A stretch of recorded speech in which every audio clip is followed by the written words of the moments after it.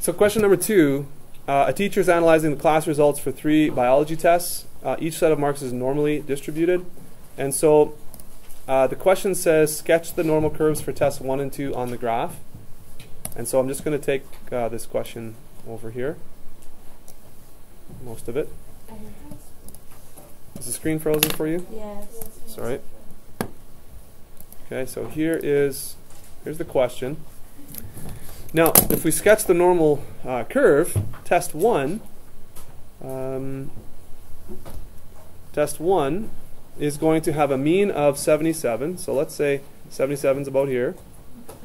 And has a standard deviation of 3.9. So what's 77 plus 3.9? That's going to be about 80.1. And then 3.9 is going to be 84, so on. Right? So you're doing this. And so those are the marks. And you simply kind of draw to the best of your ability a sort of normal curve. That's not a very good one, but get the point. Okay? Now, on a different graph, sketch test 1 and 2. Okay, so now look at for number 2. This is where you're going to, actually let's do the second one. Let's do 1 and 3, okay? So 1 and, let's do 3. The mean is the exact same, but the standard deviation is quite a bit bigger, okay? So this is important to see what's happening here. Remember, we have to have the area underneath here has to be really the same. So we have to consider that to be the same area for all these graphs because we're dealing with 0 to 100% here for tests. And so 77 is the same mean, 77, but our standard deviation is quite a bit more. So this is what, 84.4. So 1 over here is 84.4, okay, right here. And so really, this is spread out quite a bit more. So the normal curve would sort of look like this. You see that? So we have definitely different looking graphs when you have a different standard deviation. And so that means because this standard deviation is quite a bit higher, we have the marks are more spread out. You see? A very small standard deviation would give you a bell curve that is really tall and skinny. Like that. That would be a very small standard deviation. Okay? So that's what they're asking you to do, just to kind of sketch that on the same graph just to compare them. Does that make sense? Okay.